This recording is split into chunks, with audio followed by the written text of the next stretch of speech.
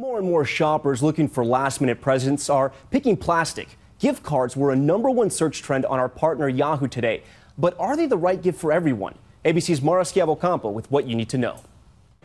As we enter the final push before Christmas, gift cards end up being a popular last-minute gift. The National Retail Federation telling ABC News an estimated $32 billion are being bought in gift cards right now, with the average person spending $174 on these plastic gifts.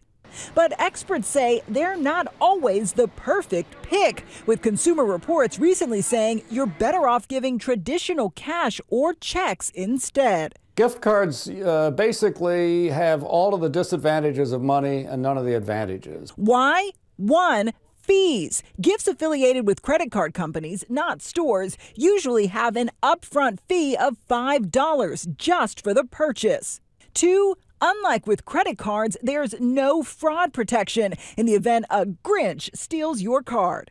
A gift card is like losing money if something goes wrong. It's just gone. Though experts say the company might send you a replacement if you have the receipt. 3. Dormancy fees, chipping away at the card's total value the longer the card goes unused.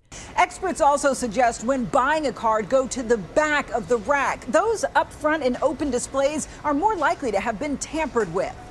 The biggest tip of all, if you get one of these cards, use it. Don't let money lie around. In recent years, an estimated $44 billion in gift cards never got spent, turning a great gift into a lump of coal. Mara Schiavocampo, ABC News, New York.